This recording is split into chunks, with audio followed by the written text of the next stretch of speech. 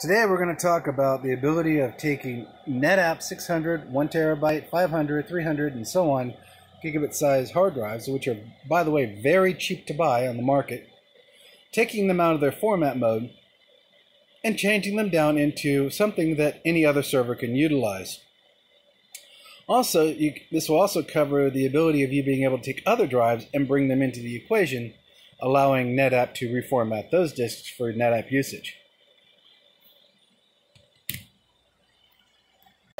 Okay, so what are we talking about here? Well, here we have a series of our NetApp chassis arrays. These are the 2.5-inch standard SAS bridge hard drives, which you'll find out on the internet to be really cheap.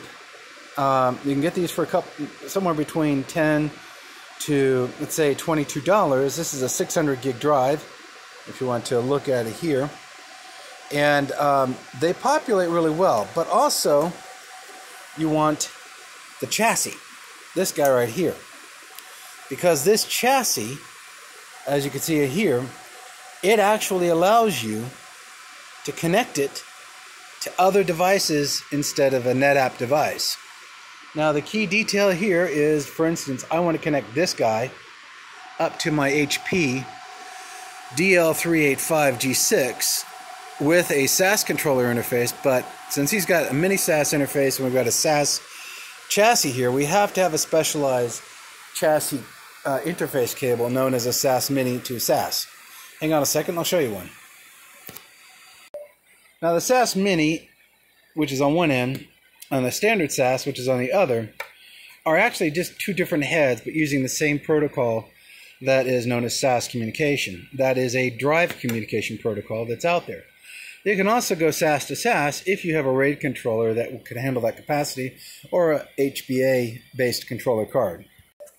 Now, an HBA or a RAID controller card can be a very large base size card, and it has basically your SAS outputs, or in this case, mini SAS outputs, such as this particular PERT card, on this case, a Series 8 P8 card.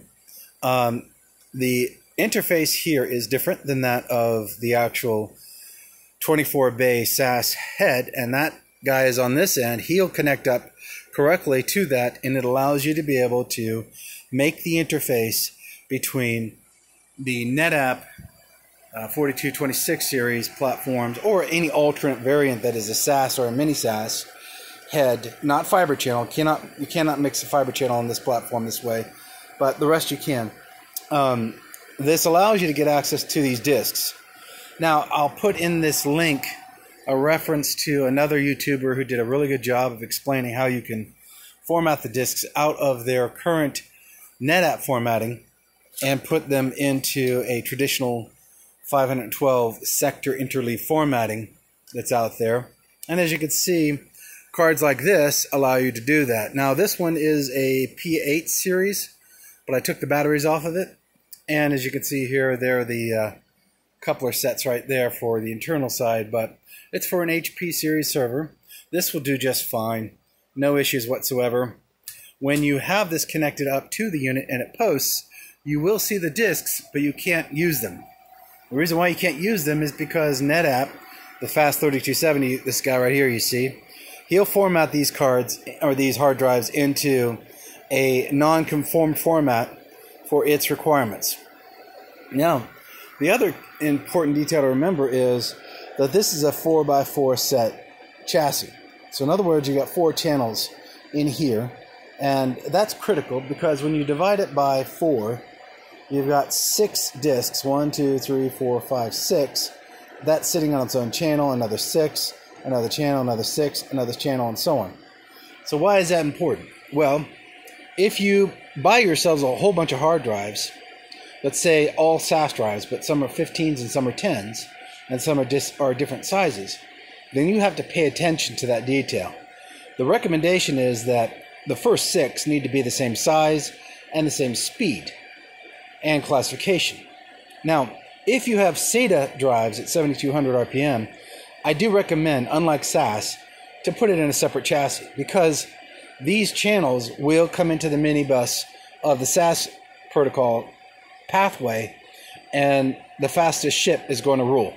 So if you've got 15,000, 15,000, 10,000, 10,000, then down here you've got 72,000, I'm sorry, 7,200 RPM. The 15,000 RPM, the 10,000 RPM will work very well, but they're separated by size and speed. So the first two channels is on 15,000 RPM SAS, let's say they're 1 terabyte drives. And then the next two channels in busing would be the 10,000 RPM SAS. When that's scaled that way, because of the nature of SAS and its back end, you can flip that forward and back. The next part of this is, okay, I got a whole bunch of 7,200 RPMs. I don't recommend anything slower than 7,200 RPMs for a SAS bus, because the SAS bus can do SATA and SAS. But because, again, with the nature of how this bus communicates, it's basically driven on the priority of the SCSI communication busing from back end to front end. So, like I was saying, that if, let's say, for instance, you got an empty chassis here, and in this case, this one's empty, it can take SAS or SATA, and you get that guy mounted, and you've got, let's say, 1 terabyte drive, 2 channels, 7,200 RPMs, and 500 gig RPM, 572 RPMs over here on this side.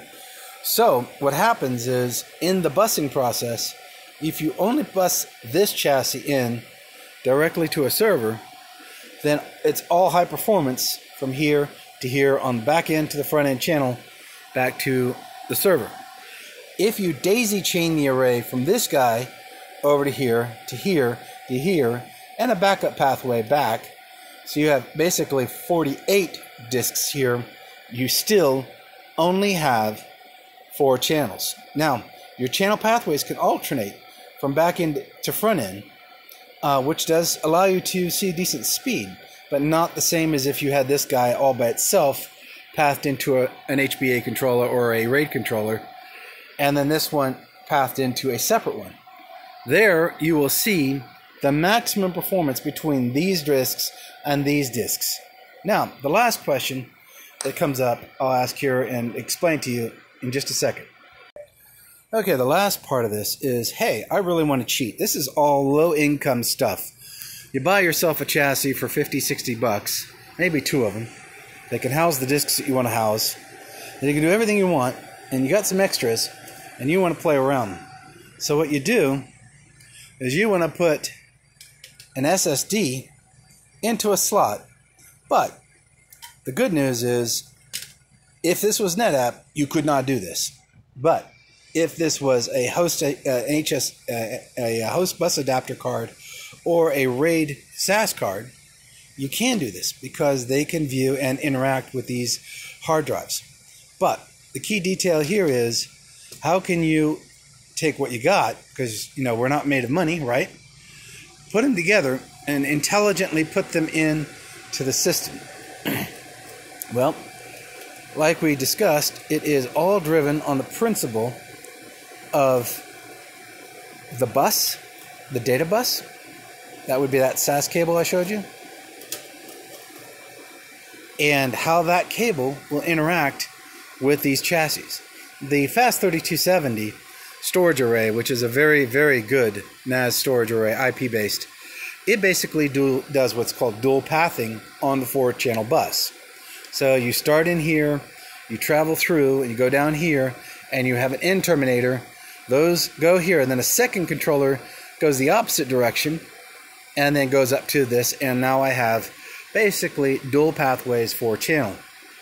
That's nice, but that's not a server. That's a NetApp 3270. You can do it with something like an HP or an IBM or a Dell platform chassis, such as a DX. Actually, the DX720 is excellent for this.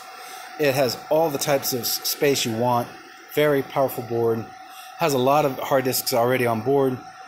But to be able to throw in another 48 disks is just perfect. Now, the last question you're probably asking is, why don't I have my NetApp up and running right now? And the answer is pretty simple. I can't be in this room when that thing's turned on. It's so loud and it's so powerful. When you hear it, you just can't speak or talk out loud or do anything of any real value. But that's it for now. I'll let you guys go. You have a great week. Thanks.